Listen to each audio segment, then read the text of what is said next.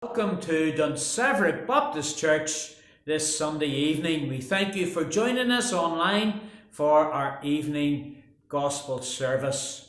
Let us worship the Lord. The psalmist says, "Praise ye the Lord, sing unto the Lord a new song, and praise in the congregation of the saints." Let us exactly do that. Let us praise his name with the first hymn that's going to appear on the screen. That it's worship from the depths of our hearts together.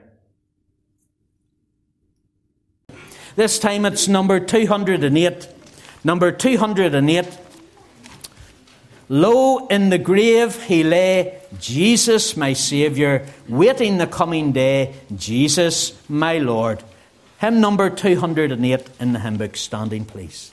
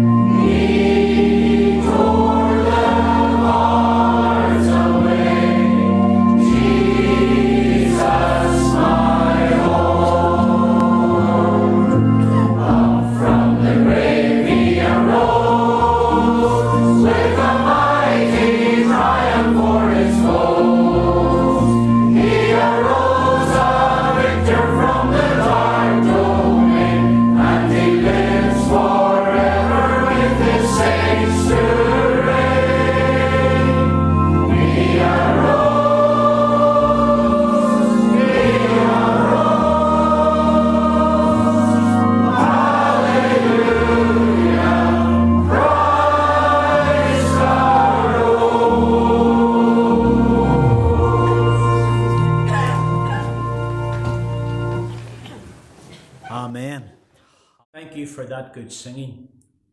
As we come to pray, and then I'll bring the announcements and we'll continue on with our service.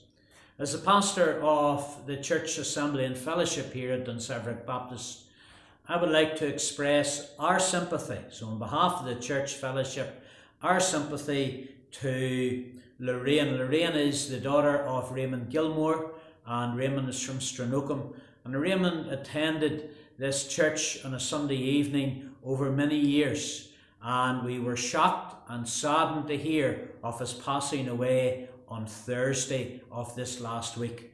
And our prayers are with you, Lorraine, and the whole family circle at this time. Let's unite our hearts in prayer now, and if we want to know God's presence, his power, his blessing, we need the Lord tonight. So let's pray. Dear Lord, we thank you for your salvation. We thank you, Lord Jesus, for giving your life upon the cross of Calvary to redeem our souls.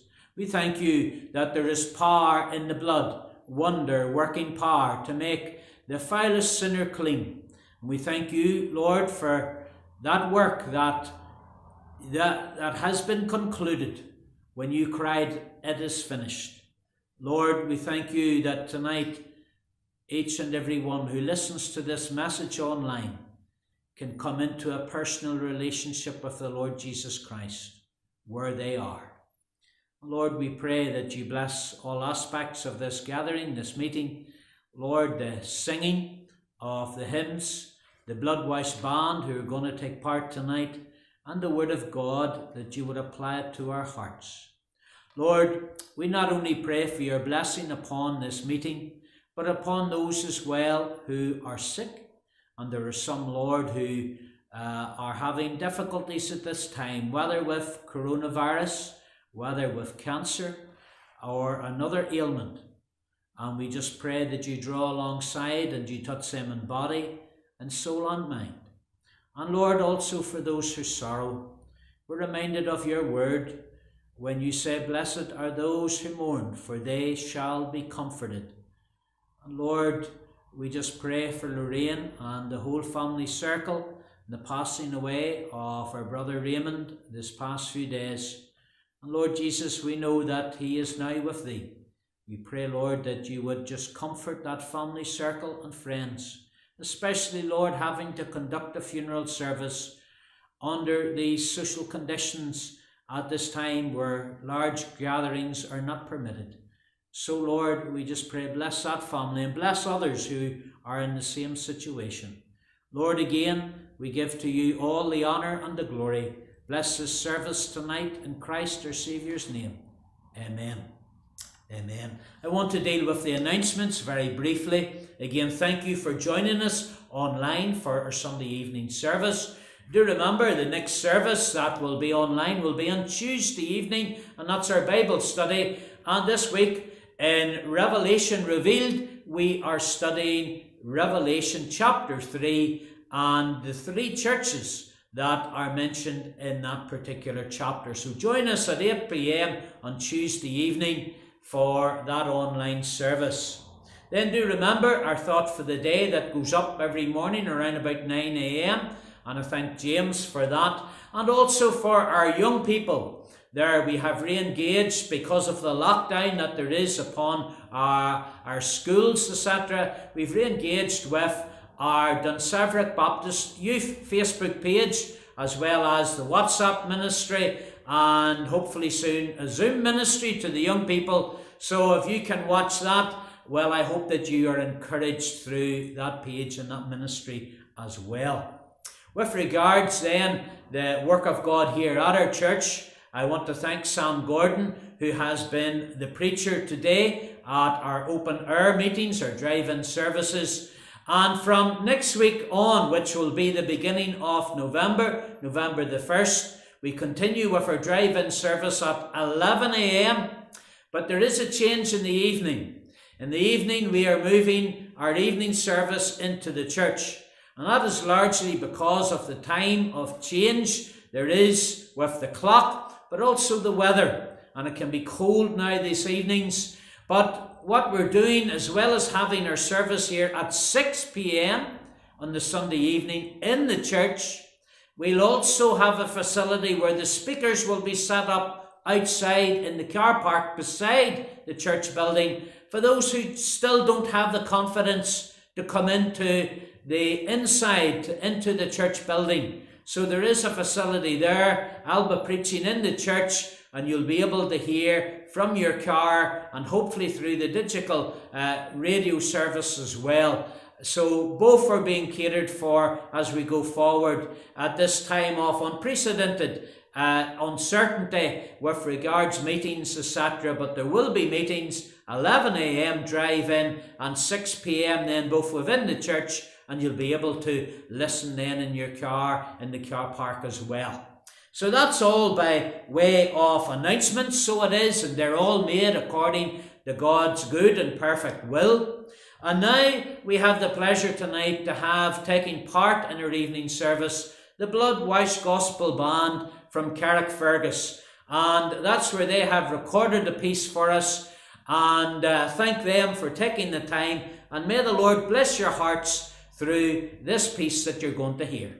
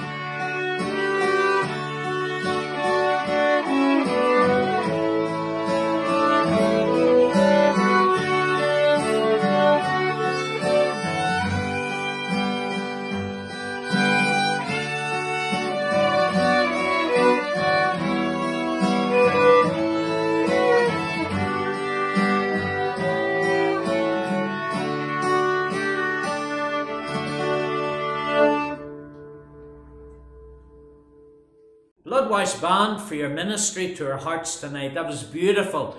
Ulster Scots type music set to the gospel. That's a real blessing, is it not, to your heart and to mine. Friends, if you have your Bible, I invite you to open them with me at Luke chapter 19. Luke chapter 19. We're thinking this weekend about time.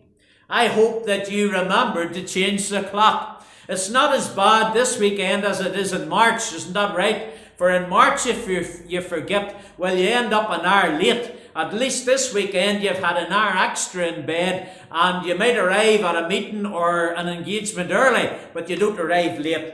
Let's listen to God's word as is found in Luke chapter 19, and reading from verse 1. And Jesus entered and passed through Jericho. And behold, there was a man named Zacchaeus, which was the chief among the publicans, and he was rich. And he sought to see Jesus, who he was, and he could not for the press, because he was of little stature. And he ran before and climbed up into a sycamore tree to see him, for he was to pass that way. And when Jesus came to the place, he looked up and saw him, and said unto him, Zacchaeus, make haste, and come down, for today I must abide at thy house. And he made haste, and came down, and received him joyfully. And when they saw it, they all murmured, saying that he had gone to be the guest with a man that was a sinner. And Zacchaeus stood and said unto the Lord, Behold, Lord, the half of my goods I give to the poor, and if I've taken anything from any man by false accusation, I restore him fourfold. And Jesus said unto him, This day is salvation come into this house, for as much as he also is a son of Abraham. For the Son of Man is come to seek and to save that which was lost. Let's pray. Dear Lord, we thank you for your word. Apply the word of God to our hearts. Bless it to us now, in Jesus our Saviour's name. Amen.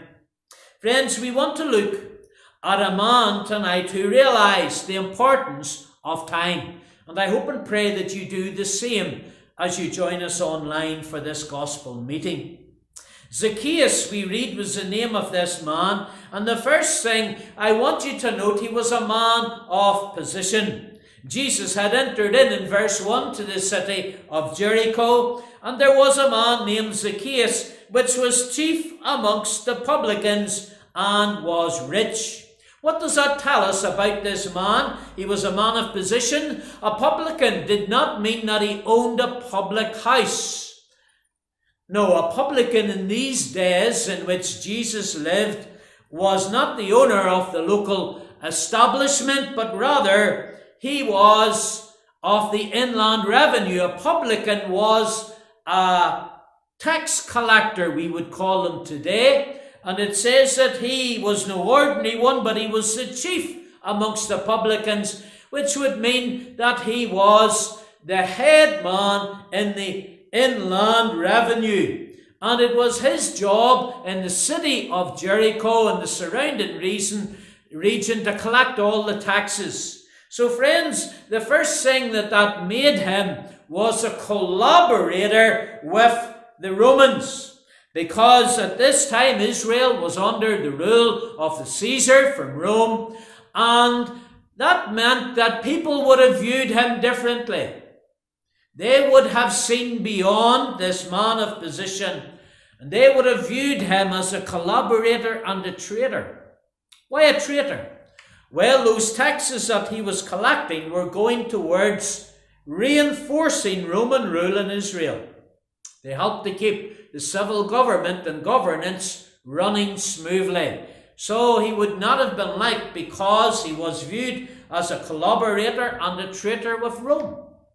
Friends, yes, he was a man of position, but not only was he wealthy and did he have a position within society, but he was viewed as a collaborator, a traitor. He was also known that publicans, and particularly the chief publican, that they also, friends, were corrupt. How was that? Well, you see, the system in those days was open to abuse. They didn't have online financial means by which they're to give an accountant their evidence of whether they were honest or not. It was every man to himself. And we know at the end of this story that Zacchaeus said to the Lord, and if I've stolen something or taken something by false accusation, I restore 4 times. And that tells us there that this system was open to financial abuse. And what happened was the Romans set a levy and they set their level. And let's say they told Zacchaeus, we want 10,000 denarii, which was the currency then raised, to cover our expenses and to help our government rule. Well, he had to ensure then that he got that 10,000. But if by means he collected 15, the other 5 went to his own pocket. So it was in his interest, literally, to tax the public to the hilt. And friends, because of this fraud, there he wasn't only viewed as corrupt, but also as a thief. And that's why the Lord Jesus, that he said, for the Son of Man is to come and to seek and to save that which was lost. And the people themselves murmured when Jesus went to his home, in verse 7, that he went to be the guest with a man that is a sinner. You see, the public perception of this man, Zacchaeus. He was a man of position, but he was a man that was also lost. Friends, he could have all the treasures that this world could offer. But there's one thing that's evident that he didn't have on his side, and that was time. Yes? Oh, he had all the treasures, but he didn't have all the time. And maybe tonight you are rather like Zacchaeus. Now, certainly I am not suggesting that you have defrauded anyone, government or God or anyone there. But friends, it seems you have all the treasures, all the worth, all the wealth. But if you don't have Jesus, in reality you have nothing. For what shall it prosper a man if he should gain the whole world, or a woman, and yet lose their own soul? So friends, firstly we see Zacchaeus, the man of position. But we also see Zacchaeus, the man of preoccupation. We read of that in verses 3 and 4. And he sought to see Jesus, who he was, and could not for the press or for the multitude of people, because he was of little stature. And he ran before and climbed up into a sycamore tree to see him, for he was to pass that way. What does this tell us about Zacchaeus? Was he a curious man? I'm sure he was. For it says, and he sought to see Jesus, who he was. You see, everyone in Jericho were seeking to see Jesus, who he was. Yeah, the Lord in Luke chapter 18 had already performed a notable miracle. There was a man as Jesus entered into the city called Bartimaeus. We commonly know him as blind Bartimaeus. And as Jesus passed by, he made himself heard above the multitude amongst the press of people. Jesus, Son of David, have mercy upon me. And if he shouted and yelled that out once, he done it a dozen times. But the Lord heard him the first time, and the Lord turned to him, and the Lord asked him what his need was, and he said, Lord, that I might see. Well, I tell you now, when the Lord laid his hand upon him, he not only received physical sight, but spiritual intuition, because he realized that he was sinful, and he professed Christ as Saviour. And news, no doubt, had got to Zacchaeus' office. Maybe the office boy had come running in and the door bursting open, and he said to his master, he said, Zacchaeus, sir, he says, you'll never believe it. There's a man in town called Jesus, and he has healed. Remember the wee man that sits there at the gate of the city, at the outpost of the city, the blind man Bartimaeus? He's healed, he can see. You need to come and see this man. And so it was that Zacchaeus, there was curiosity, and he sought to see Jesus as well as the rest of the city. But can I say this? I believe there was more than curiosity. I believe there was concern. Why do I say that? Upon what basis do I say that? Well, if it had been curiosity, once Zacchaeus, being small of stature or height, couldn't get to Jesus through the press of the multitude, he would have given up. You see, if you have curiosity there, you want to know, you want to see, but if there's a lot of barriers in front of you, and it proves almost impossible, you say, I couldn't be bothered with that. Isn't that right? You'll say, he'll be back another time. There'll be always another day. And curiosity will take you so far, but when there's barriers and problems, etc., you give up easy. That's why I say he had a concern. And friends, I tell you now, this man had a concern, and that concern was about his soul. He was concerned, as Jesus said, he had come to seek and to save that which was lost. He was concerned he was lost. He suddenly realized, and there was a dawning upon his heart, if this Jesus could cure a man who has been blind, well then he could save a sinner like me. And if he took time to speak to Bartimaeus and people nearly walk over him, never mind by him every day, surely he may well take the time to speak to a sinner like me. And maybe there's someone watching on tonight and you are like Zacchaeus. You are curious, and by that fact you're watching on in this service. And you understand there something of your nature, spiritually speaking, that you're lost as well. But you're wondering, would Jesus even have interest in me? I can answer that curiosity. I can answer that concern. Yes, he has. Jesus is interested even in you, because he come to seek and to save those which are lost. You, my friend. And Zacchaeus' concern wasn't only there because he was lost, but because he was loved. He would come to realize that Jesus would go to any length to reach out to him. Not only walk in under a sycamore tree and speak to him, but he would even go to his own home and be criticized by others that he had gone to be the guest in the house of a man that was a sinner. Jesus ultimately went to Calvary on your behalf and mine, and there he gave up his own life. He shed his precious blood to save your soul and mine. That's how much he loves you, my friends. I tell you now, Zacchaeus was a man of position, but it really meant nothing to him. He could have all the wealth that the world could offer, but if his soul was lost, he had nothing of eternal value. Friends, he was a man of preoccupation. And I tell you now, friends, this man was worried. He was concerned that he might pass out of this life into eternity without Christ. You see, he realized that time was short. He realized that Jesus was passing this way but once. There's a hymn that says, life at best is very brief, like the falling of a leaf, and we see the falling of leaves this autumn time, like the binding of a sheaf, be in time, be in time. Friends, while the voice of Jesus calls you, be in time. If in sin you longer wait, you may find the open gate. You can cry, and it just be too late, for that gate will close, and that time of opportunity will be gone. Be in time. So you need to be in time. You be in time for work, don't you? You be in time if you're a young person there for turning up to school or to an appointment. Well, you need to be in time for your appointment with the Lord Jesus.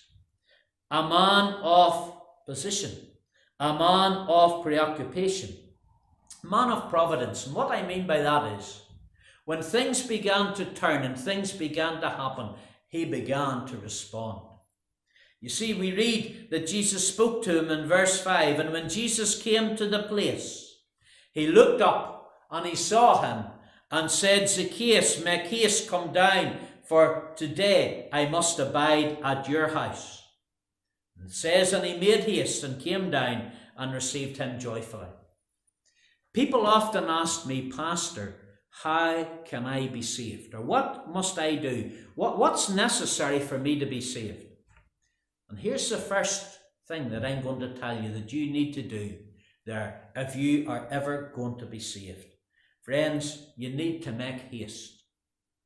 Listen, whenever Jesus passed by that place, was the sycamore tree that Zacchaeus was hanging out of, he looked up and he said to him, Zacchaeus, make haste. He didn't say, Zacchaeus, stay up there. Zacchaeus, don't you worry, I'll be back tomorrow, or I'll be back next week or next year, and I'll see you then. No, it's now. Make haste. The Lord says to you, my friend, as you watch online this service and this sermon, make haste. Salvation is not tomorrow. It is today. And we see that Zacchaeus had learnt that lesson, and he realized that he must respond, and his response must be immediate. It was an urgent request, and he immediately responded because he came down. He made haste and he came down. He couldn't care less if he slid down, if he fell down. He had to get down. Friends, we see there was haste. But I tell you something else there must be if you're going to get saved. Humility. Humility. Because he got down as quickly as he could. He was down now at the feet of Jesus. And you too must get down to the feet of Jesus. It's only there when you are humbled and all the pride's gone, all the passion's gone, and you are before the Lord a sinner condemned unclean, that the Lord and His Spirit can begin to work in your life. Oh, friends, this evening, are you making haste? I hope and pray you are. Are you humbling yourself before the Lord? You see, Zacchaeus realized it would not be his time, his place, his way or manner of choosing. It was the Lord's time, the Lord's place, the Lord's way or manner of choosing, or none at all. That's what salvation is about. You have to make haste. Whilst the Lord's calling, you must obey His call and respond. You must humble yourself. It's the Lord's way or no way. You see, he recognized that Jesus' word, make haste, was the call to him, and he obeyed. He responded, and he came. Come now, today, not tomorrow. And also, he was reminded not only of the Lord's word, but the Lord's work. On the cross, Jesus cried out, "It is finished," was his cry. And that wasn't his life. He didn't say, "I am finished," because Jesus is alive today, rose again from the dead on the third day. He's now seated on high in glory. He's going to break through the clouds and come to the earth to rapture and take his church home one day. Friends, it is finished was his work, not his person. And that reminds us just not of his call, but his crucifixion. And friends, we think there of his call, it's persistent. He's calling you tonight of his work and crucifixion. It's powerful. It's able to save to the uttermost. Why? When Jesus was sentenced at the place we read in John chapter 19 called Gabbatha, there, friends, he stood in your place and mine as he received the sentence and was condemned. Then, friends, as he was sacrificed, that wasn't at Gabbatha, that was at a place called Golgotha in the Hebrew. There it just wasn't in our place he stood, it was their punishment that he took upon his own body on that tree. And then, friends, Jesus not only sentenced, Jesus not only sacrificed, but sovereign and Lord over all, including Satan, including death, including sin. And in the garden there, he overcome all of those things. And remember, the stone was rolled away, the soldiers, they fled away, and our sins are washed away through the shedding of his precious blood. Can I hear a hallelujah, amen? For that is good news indeed to you and to me this evening. Friends, Zacchaeus, we have read of him.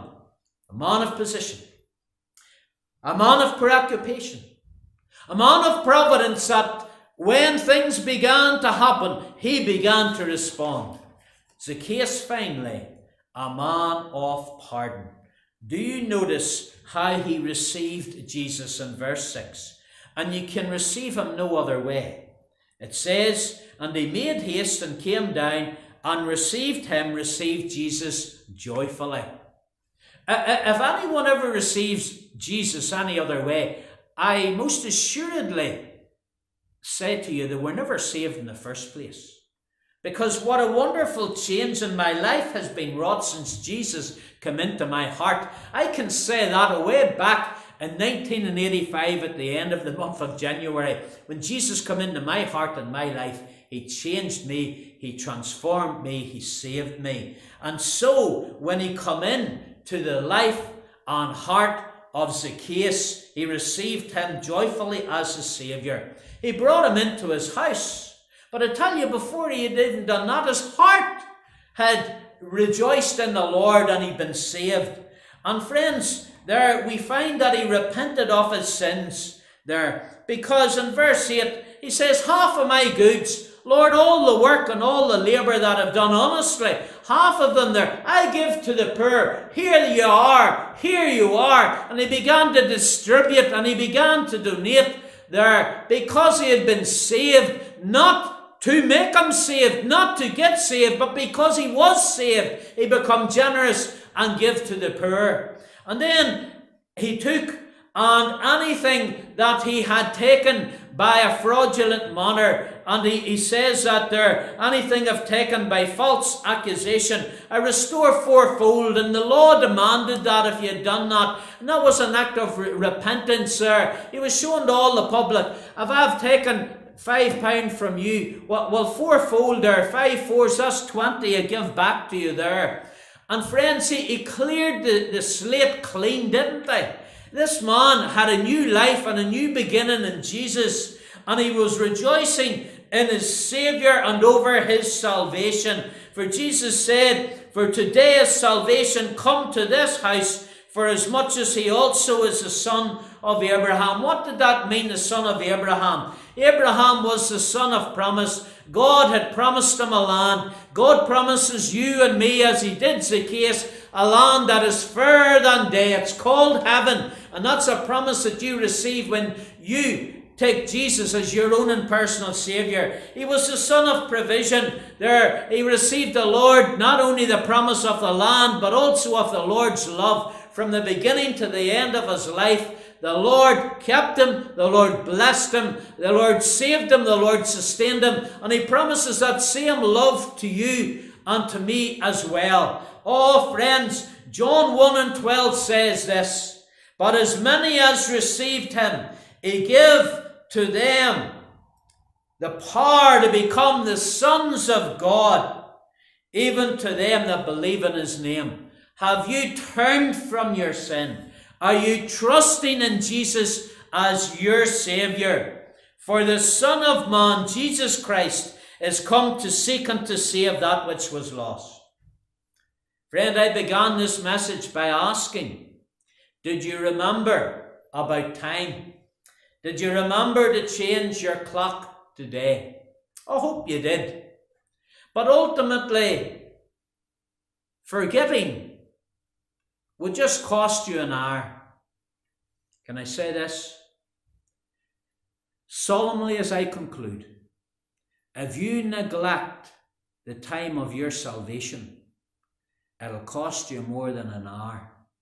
It'll cost you more than an arm and a leg. It'll cost you your soul. May the Lord give you deciding grace tonight to receive Jesus as your own and personal Saviour. Time, Zacchaeus realized it was short. Time, he realized it was sure. Time, he realized it was time to seek the Lord and to get saved, and he did. May you do the same tonight. Let's pray. Dear Lord, I pray that if anyone is watching this online service and has heard the call of the Lord and is concerned about their soul and their salvation, that now, Lord, where they are, they commend themselves to Thee. They call out unto the Lord, Jesus, save me a sinner, and they receive Jesus into their hearts and lives. Lord, do a wondrous and wonderful work of saving grace in the heart of all who watch on. In Thy name, amen. And if you would like to be saved or like to know more about salvation, please feel free there to contact me, there to send a text via my personal mobile number or contact a Christian there, whether it's me or another Christian, that doesn't matter, but that you turn to the Lord and trust in Him as your own and personal Saviour. That is what is vital. Thank you again for joining us tonight for our evening service at Dunseverick Baptist.